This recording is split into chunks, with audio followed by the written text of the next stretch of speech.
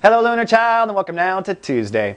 Well, sunny and chatty and or pensive today for the Cancers. The moon, your ruling planet, still in Virgo, but it's moved off of Saturn and that fault line between Mars, Uranus, and Saturn. So I think you're kind of free to think and you're not getting triggered. This is an excellent transit really to get to the bottom of certain emotions, to crystallize how you feel. Great transit for getting things off your chest, talking to a friend, going to a therapist, blogging, etc. This is an excellent time for clarifying your emotions and what you think about your emotions. Now, zipping around to the Sun in Aries, Saturn is ruling the day today. We're in Chapter 2 of Sun in Aries, and the topic for Cancers is their career and legacy. And by the way, for you stay-at-home fathers and mothers, career legacy does include the children you leave behind on the planet.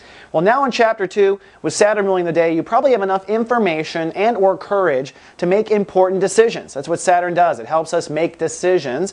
So you likely at this point in Chapter 2 have decided what you don't want out of your career legacy, and you're probably beginning to decide what you do want. So this is the halfway in between point. Then lastly, I have some damn good news. Pluto is officially retrograde. Thank Goddess for that. Pluto went retrograde over the weekend. I'm just now announcing it today on Tuesday. Pluto is the regenerative force of the solar system. Wherever Pluto shows up, it's the one part of our life that's going to die and be reborn. We're always killing off one side of ourselves and expanding another part of ourselves. Now, Pluto has been in Capricorn since January, basically saying to Cancers, certain aspects of the way you get married, how you get married, certain aspects of your marriage, these aspects now must die and be reborn. Cancers are learning to get married in a whole new way.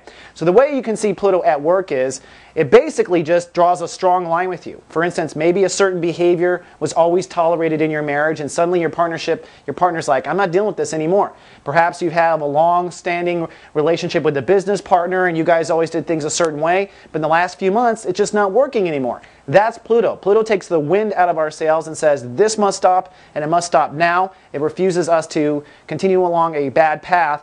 But Pluto will be retrograde until September 11th. So for the next couple of months, you could slip into those old marital patterns again, Cancer, but I don't advise it, because when Pluto goes direct September 11th, all that same force will come back. So these partners and whatnot will not tolerate that attitude in the future. It's time to reflect in the retrograde and understand what Pluto was trying to teach us since January.